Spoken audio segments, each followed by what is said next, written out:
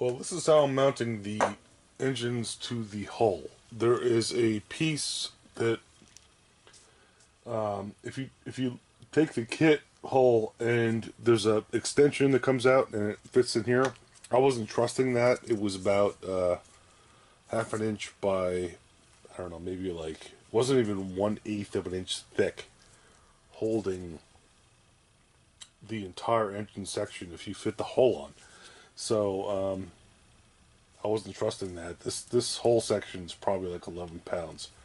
So I built this solid mount system, which I'm going to epoxy in here, and then drive 4 screws into the resin here. And then when I join the hull, I'm going to put this inside, and then it will cap. It will go in there. This is going to go inside the hull piece and then kind of seal on here like this. So it's much more secure.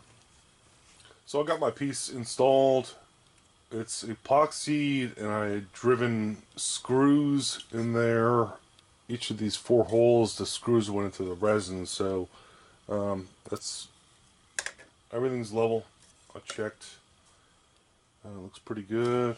So what I'm going to do now is I'm going to fill these holes with epoxy just to make sure everything sets, and then I'll fit on the whole section and see how everything lines up. Alright, so I have the hull mounted to the engine section. It was kind of nerve-wracking to mount that and make sure it was straight because it's so heavy. I'm kind of moving it around while I had my epoxy drying, so looks like it's it looks like it's mounted, it looks like it's straight, so everything's cool. I actually put, after it was cured, after about 2 days, I put screws in here, all 4 sections of the hull to secure it, just to make sure. And then I filled the screw holes with some putty, so I'll have to sand that off and make sure all that stuff is flush. Everything's looking pretty good with the hull mounted. Everything looks straight, so I'm gonna let it sit for another day or 2, and then I'll put it on the base. So here is the cockpit, entire cockpit section. As you can see, I did some weathering to it, but I'm not done yet. Plus, this seam was rough to get all evened out because there's a lot of parts in here. There's like a lot of raised areas, so I'm on my like 3rd pass to get this all straightened out and cleaned up, and then I'll paint it again. I have the bridge in there, and I'll light that up and show you what it looks like. I have to fix the windshield rim around there. Got the side parts mounted, and there's a lot of touch-up work I have to do on this, but it's almost done. I just have to put some, paint some additional panels on it and weather it more, and then I can attach it to the hull. So I lowered the exposure. There's the inside of the cockpit with some blinking lights in there and some posters that were in the original.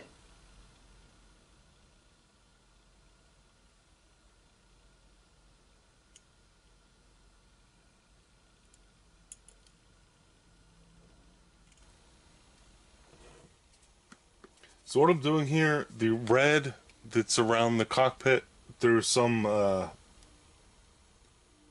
panel lines that they're not very pronounced, but I'm actually going to use a winter stain, which is a tester's enamel, and I use that on the top, and I kind of just put it in there so you'll see the white you know, you'll see the white lines, the panel lines that hopefully you can see there. So I'm going to actually put more of this stuff in here. I'm going to let it travel.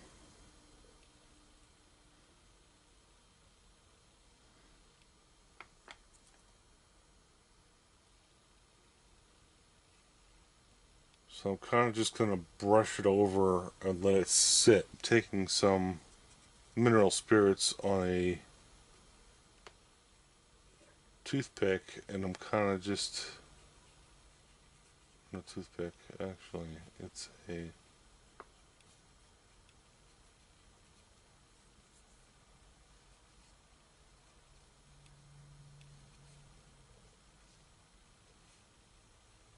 it looks kind of beat up, and I'm going to do the same thing. I'm going to do the same thing here.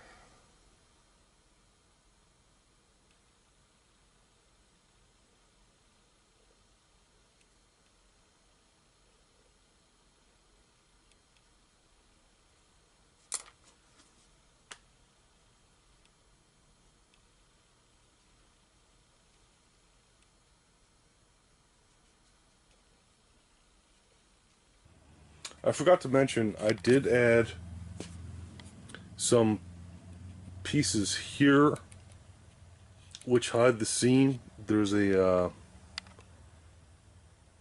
little like gribbly detail on there. That's only on the starboard side, and then the port side is like a blank panel that hides the seam, which cleans it all up and makes it look a little better.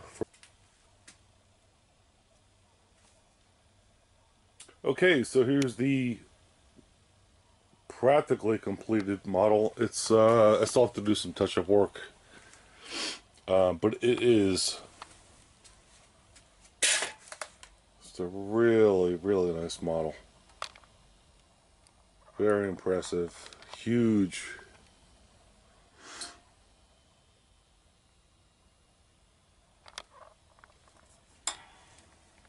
I didn't end up doing the lighting on the guns. I wanted the ability to turn these around with the magnet, so if you want to face them, you know, towards the back, you can. I didn't want to restrict that, because if I put an LED or a fiber in there, it would have been, you know, they would have had a face front. But man, I mean, this thing is just so nice. I have some touch-up work to do on the some parts I had to add here. I have to fix all that, and otherwise,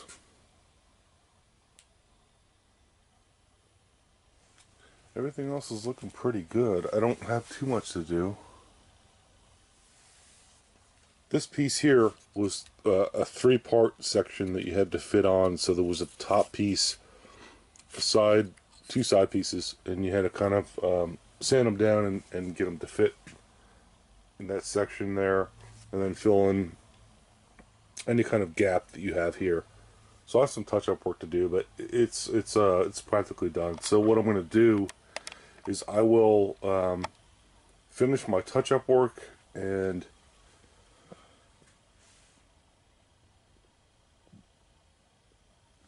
post some pictures of the.